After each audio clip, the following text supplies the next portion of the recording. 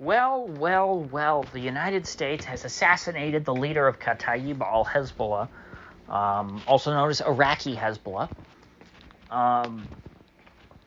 which I think this is a great opportunity to sit down any of your friends or family who, generally speaking, just trusts in the mission of the military and the wars. Uninformed people. I mean, not people who know very much, because obviously people who are well informed don't, they don't buy into this nonsense. But people who just generally like, oh yeah, of course, I support the troops, and so whatever the latest war is, I'm sure it's very necessary. Excuse the hiccup. Sit them down and just ask them, hey, remember that time we invaded Iraq in 2003? And they go, oh yeah, I remember that. We're supposed to defeat that bad man, Saddam Hussein. And you tell them, oh yeah, and the people who helped fight with us against Saddam Hussein, because Saddam Hussein was such a bad guy, they go, oh yeah, the freedom fighters. Well, now we're assassinating their leaders, because supposedly now they're our enemy too. So Saddam, he was a big bad guy. We had to defeat him. We had to go into Iraq, defeat him, and install this ideal Iraqi government, this pro-American puppet state. Oh, and that puppet state is now our enemy, because Kataib al-Hezbollah is a part of the Iraqi military. They're part of the Popular Mobilization Forces. You see, Iraq is somewhat of a smart country. Instead of trying to make the private militias, the citizens, the armed citizenry, their enemies, like the United States does, Iraq, like early America, has decided to incorporate the armed citizenry and the private militia groups into their national defense. And so, yes, you have a conventional Iraqi army, but then you have the Popular Mobilization Forces, which are all of the militias. It's all of the, guys with guns who are ready to fight and die to protect their country. You could call them the Oath Keepers of Iraq. And Iraqi Hezbollah is just one of many groups. But your ill-informed friend or neighbor or family member might say to you, but CNN and Fox tell me that Iraqi Hezbollah are puppets of Iran. These are an Iranian-backed militia. These can't be our allies. And they would be correct.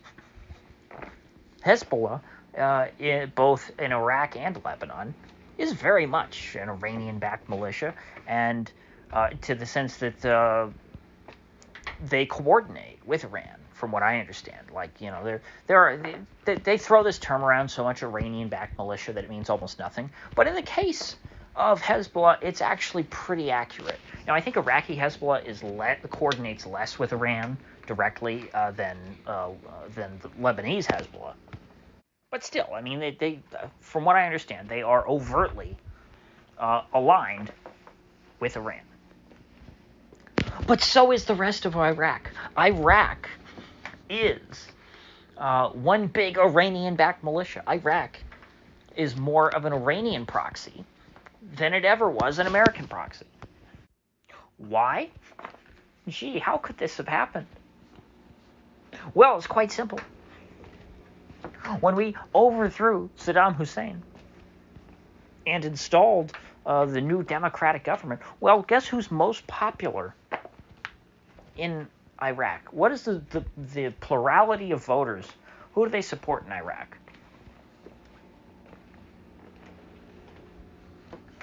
It's the Shiites who are aligned with Iran. So Iran is popular in Iraq. So if you have democracy in Iraq, the way that its borders are constituted, you end up with a pro-Iranian government. It's that simple. After all, Saddam Hussein was a mortal enemy of Iran. Even though George W. Bush told us that Iran, North Korea, and Iraq are forming an axis of evil. Three completely disconnected countries that have absolutely nothing in common. And so you overthrow Saddam Hussein, Iran's mortal enemy. Well, guess what? The dissidents against Saddam Hussein been aligned with Iran for decades. In fact, they were in exile in Iran. Everyone who hated Saddam Hussein the most, the political big shots who would have been assassinated had they stayed in Iraq, fled to Iran. And so they were very loyal to Iran, and they still are. They're good buddies. You know why? Probably because Iran does not bomb their capital city.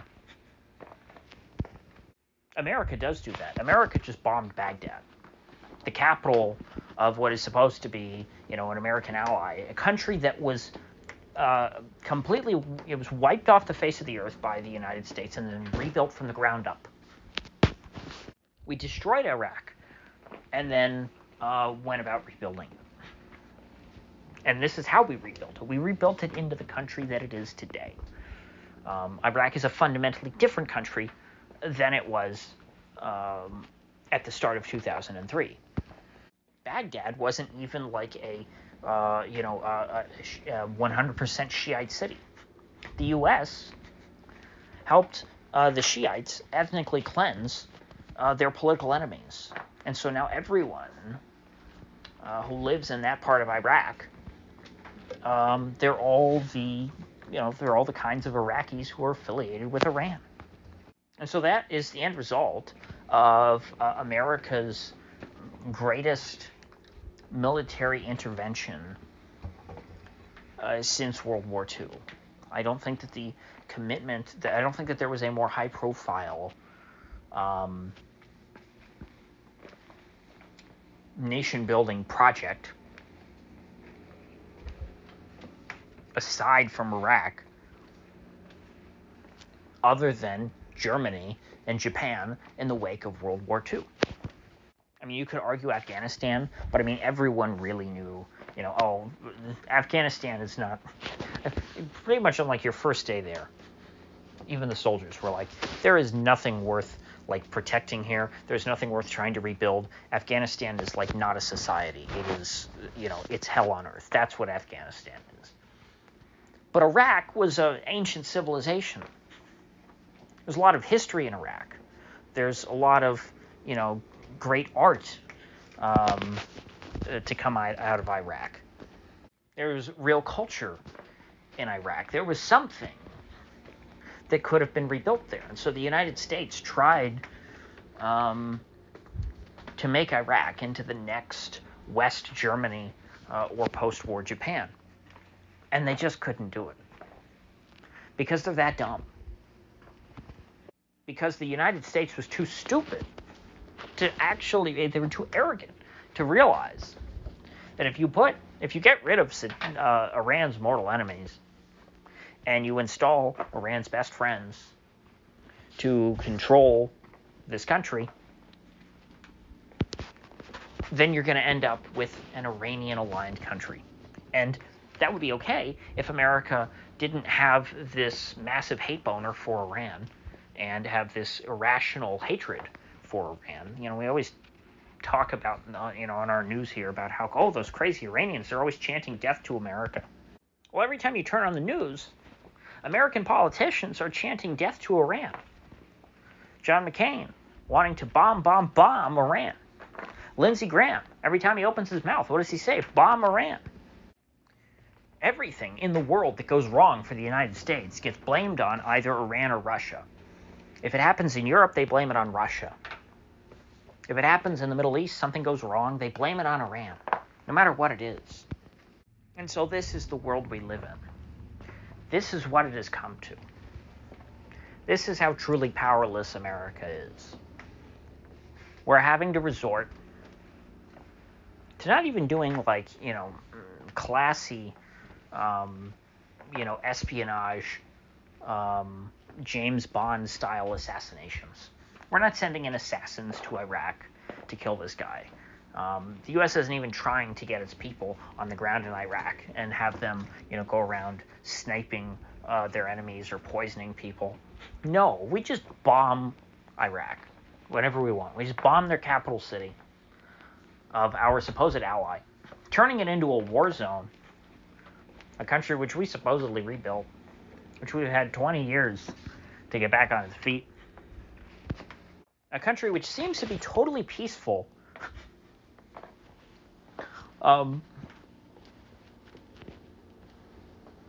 For as long as America leaves it alone, and then all of a sudden America comes in and tosses a grenade into the hornet's nest, and then, oh, what do you know, Iraq turns into a war zone. Remember, Iraq had a few years where we were doing okay, and then all of a sudden this ISIS thing comes along and destabilizes Iraq. By the way, Iraqi Hezbollah guys, mortal enemies of ISIS. They helped defeat ISIS, just like, Iran and Syria did, and Russia. Anyway, Iraq was starting to rebuild itself after the disastrous U.S. war in Iraq. And then all of a sudden, ISIS comes marching in to conquer. Oh God, it's been so long I forgot my Iraqi geography again. What is the name of that province? Anbar. Gosh, didn't I forget Anbar like last week too? Anyway, ISIS, a CIA puppet organization, a CIA-backed militia that they were using to try and overthrow Assad. Said, you know what? We don't just want Assad. We don't just want Assad's Syria. We want Iraq as well, because after all, Syria and Iraq were both allied with Iran against ISIS. They were both allies. So, of course, why would ISIS, leave Iraq out of the fight? ISIS was doing well. They said, well, we've captured eastern Syria. Let's capture western Iraq. And then Iraq had another prolonged war, a third Iraq war. But then eventually ISIS was defeated. That calmed down, and Iraq was getting back to normal until again, yesterday, the U.S. comes in and bombs Iraq and creates chaos.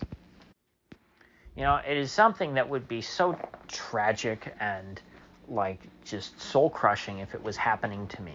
But because it happens to other people, and, it's just my government that is bumbling and, just bumbles into all these situations, I have to laugh. Because if you don't laugh, how else would I keep from crying? It's just the most absurd situation imaginable. So, anyway, with that said, I will see you folks back here in the next one.